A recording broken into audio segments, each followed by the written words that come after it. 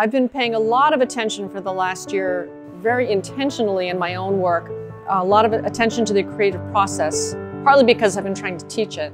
And in the process of teaching it, well, then you want to do it and you sort of should do it. It takes a lot of time and energy to be creative and to let that creative process kind of run its course. I always kind of scare my students by saying whatever you make in this class will outlive you by several 100,000 years.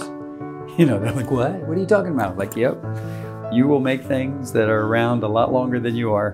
Maybe not in the form that you make them in, but the material itself. It's just that idea of truth, just overlapping in the many ways that it presents itself, whether it's the photographic image, art, literature, history. You know, I think that interdisciplinary approach to understanding, you know, a broader truth is sort of how I approach every project. I've always been on the margins of a lot of different media. You could call it interdisciplinary, or you could call it anti-disciplinary or non-disciplinary. I don't exactly know where this is going, and that's kind of where I like to be with an art project. It's my sort of favorite stage of the process, when I'm just exploring materials. Creativity is found in constraints. So the analogy I use is, if I gave you the whole beach to make a sandcastle, you could probably spend a week trying to figure out where you're going to put it. But if I said, here, in this sandbox, is where you're going to make whatever castle it is with these tools. It's like, all right, well, we can go up, we can go to the edges. So the constraints can push creativity. When you're drawing, you have the final say. When you're painting, you have the final say. So there's this element of accident or whim or lack of control that's kind of magical about the process, right? And so, you know, you put that glaze on and, oh, it didn't come out exactly the way you wanted it. So therefore you have to make another piece, right? Like the kiln has the final say.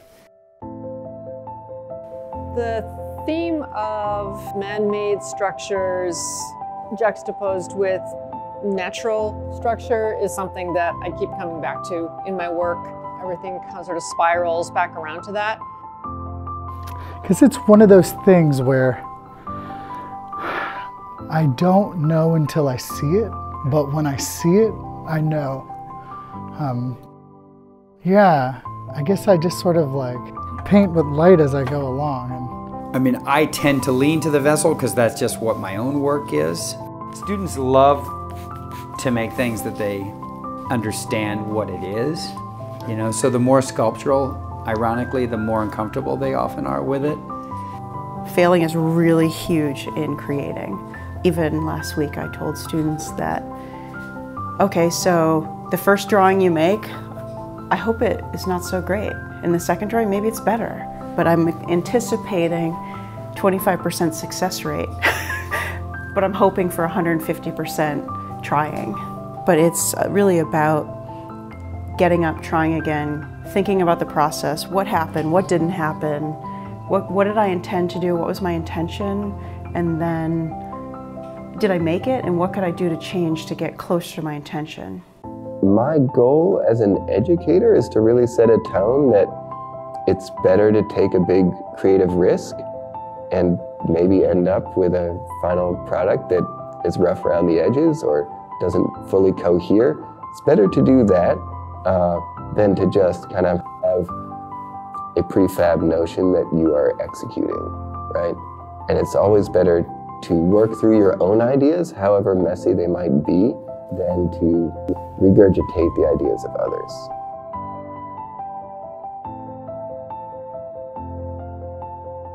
So what I'm really looking for is growth.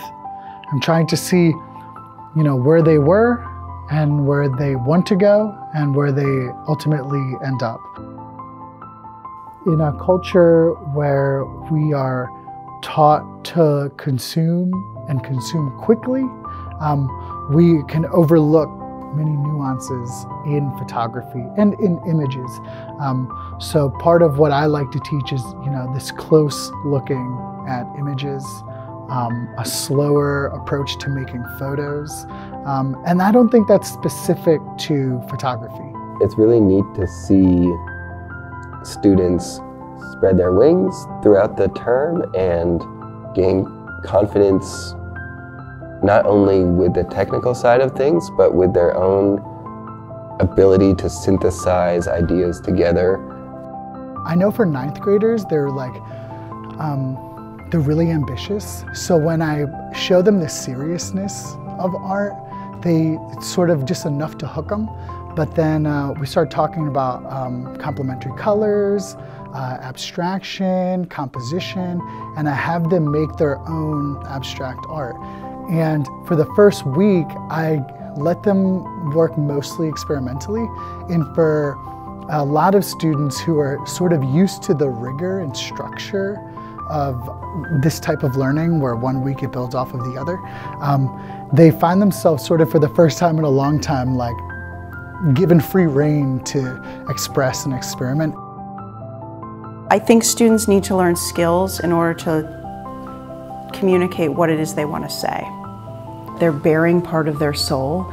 It is important, but I try to separate the art from the person. It's like, this is one thing you're going to make in this moment, and I hope you make many things in many moments, and that you'll get closer to what it is we're trying to do. I think for them, making art is such a treat, and they have so much fun, and they get so excited about their ideas. You know, I can't help but be inspired by them. And I think that the kids have a lot to learn from the teachers, but I think the teachers have a lot to learn from the kids.